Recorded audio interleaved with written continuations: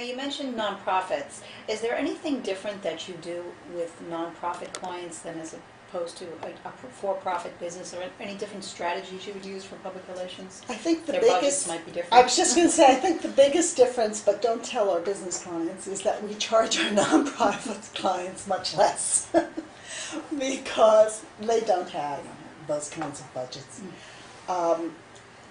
No, I don't think there are different tactics that you use. I think just as with business clients, it's critically important to know who you're trying to reach with your messages.